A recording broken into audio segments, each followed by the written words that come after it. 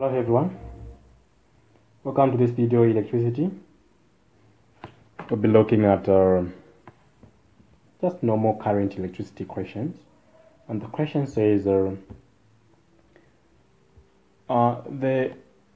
figure below shows 4, 6 and the 8 ohm resistors connected in series with a 3.6 volts battery. Now we are saying, so we have these, they are all in series when they are arranged like that. Calculate the effective resistance. So what do we mean when we say calculate the effective resistance? So effective resistance is just the total resistance. Okay, so effective resistance, okay, effective resistance is equal to, since these are just in parallel, we're going to add them the way they are. Resistor 1, resistor 2, resistance 3. So this will be 4 ohms plus 6 ohms plus 8 ohms. This will give us 18 ohms. As simple as that. B says calculate the current delivered by a battery. So in talk of current, we are going to use the Ohm's law. Current is equal to voltage over resistance.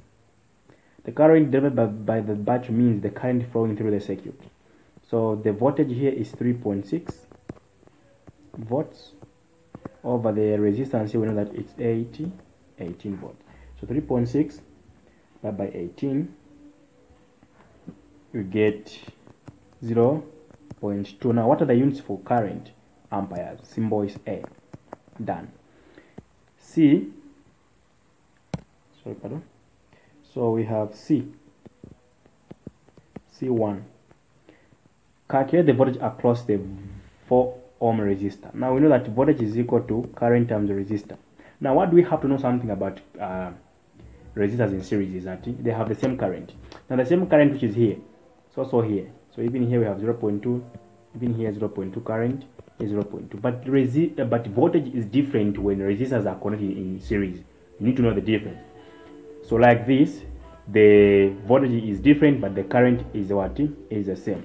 So voltage current is 0.2 amperes times resistance is 4.